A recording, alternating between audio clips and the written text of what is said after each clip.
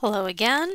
In this lecture, we're continuing our discussion about conservation of momentum, and for this lecture, it's going to be a short one where we discuss one problem, one example problem in which we apply both the conservation of momentum and also the work energy theorem to a collision. So the scenario is that you have two cars which are traveling through an intersection, and one of them strikes the other.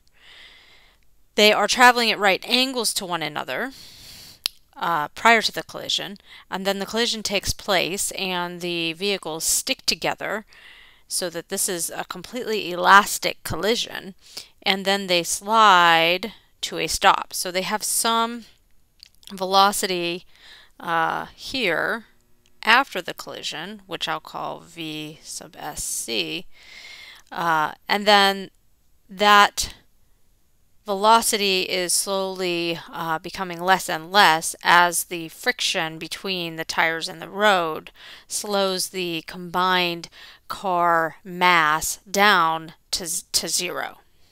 Okay, and what we would like to know is how fast each car was traveling before the impact. So in solving this problem, there are three things that we don't know. We are told some information about the directionality here after the collision. Namely, we're given this x side and this y side of this right triangle, but that's sufficient to tell us what the angle of this velocity vector is. We're also given the masses of the car and the SUV, and we're told the coefficient of friction also.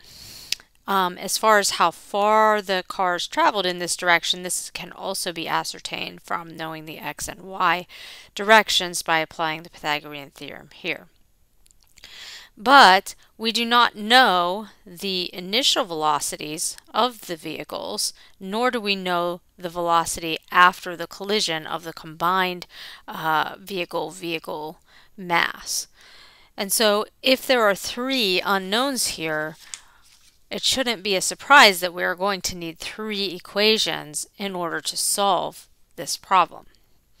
So the way we're going to approach this, our strategy, is going to be we will apply the conservation of momentum and we will come up with some expressions for these velocities prior to the collision in terms of the velocity after the collision.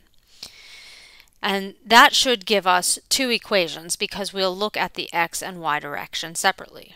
The third equation will come in from applying the work energy theorem after the collision takes place, where we look at what happens with this velocity. Remember that work is equal to the change of kinetic energy. That's what the work energy theorem tells us. And this work that's being done is being done by friction, and we have this frictional coefficient here. So we can hope to figure this out.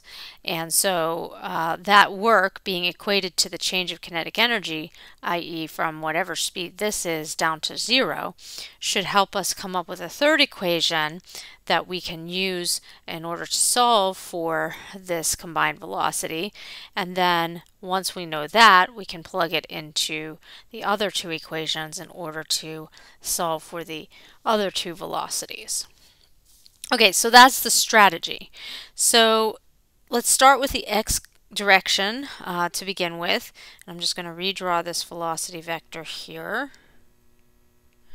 And I will also indicate for you that this distance d is going to be equal to the square root of 5.39 meters all squared plus 6.43 meters all squared.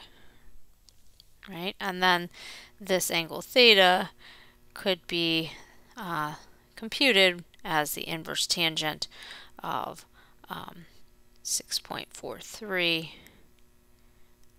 over 5.39. Okay, so with that we have all of the other information that we can derive. So In the x direction then, which of the following expressions will be the right one to tell when we're applying the conservation of momentum to tell us the relationship of the initial x momentum to the final x momentum? Well, in the x direction, only the SUV is traveling in the x direction initially. So in the initial state then, we want an expression which only contains the momentum of the SUV. The car, on the other hand, is moving in the y direction, so it should not appear in the initial state in terms of its momentum. Afterwards, there will be some component to this combined velocity which is in the x direction, and that can be expressed as a cosine of this angle. So all of those ingredients come together in choice C, where I have the momentum of the SUV being equal to the combined mass times the combined velocity times cosine of theta. Okay, so let's take a look now at the y direction. In the y direction, we're going to take a similar approach. This time, it's only the car that has initial velocity in the y direction, and the SUV is completely in the x direction, so it's not going to impact the initial momentum in the initial state, at least in terms of the y direction.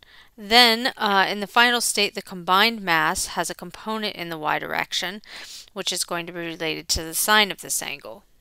So all of those choices come together in choice, all of those factors come together in choice D, where we have the momentum of the car in the initial state equal to the combined mass times the combined velocity times sine of theta. Okay, so let's talk about what happens after the collision. Remember that we've got this velocity vector here, right? And we've got this distance d. And we're going to apply the work energy theorem first, which tells us that work is equal to the change of kinetic energy, that is kinetic final minus kinetic initial. In the final state, this whole mass, this whole collision comes to a rest. And so that's going to mean that our final kinetic energy is equal to 0. In the initial state, however, it will be 1/2 of the total mass of these two times their combined velocity squared. So that corresponds, hopefully you can see that, it corresponds to choice C. 0 kinetic energy in the final state minus 1/2 of the total mass times the common velocity squared. Okay, but work also has a fundamental definition where work is equal to force times distance times cosine. I'll call this phi so as not to get confused with theta there, where that angle is between the force and the distance. In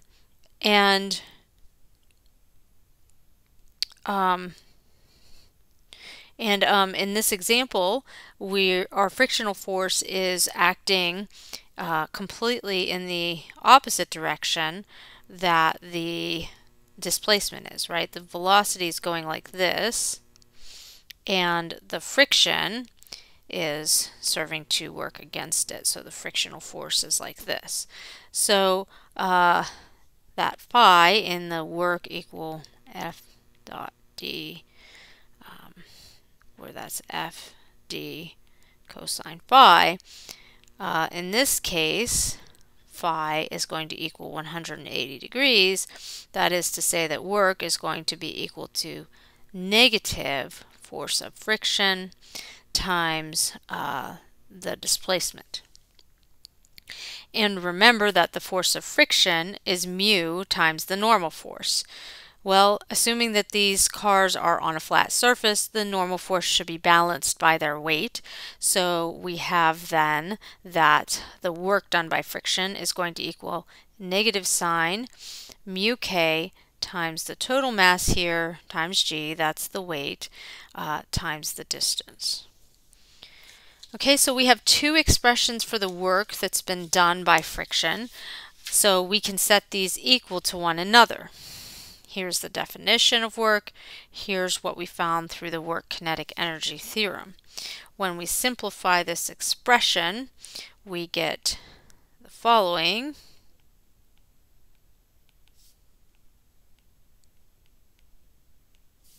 Okay, and so we can then use that as our strategy was already telling us we wanted to do in order to solve for this combined velocity. And once we know that, we'll be able to plug it into the equations that we found earlier using conservation of momentum in order to solve for the individual velocities. So, plugging in the numbers here, we find a combined velocity after the collision of 11.1 meters per second, and we can use that now to plug into each of these expressions that we got from the conservation of momentum application in the x direction and the y direction, and then we're able to conclude that the car was moving 21 meters per second while the SUV was moving 12 meters per second. So the car was flying through this intersection, whereas the SUV was going less than half of the speed. Okay, and that's the only example I wanted to show you in this lecture. The next lecture, we will finish wrapping up what we wanted to discuss about momentum, and we will be done then with Unit 4.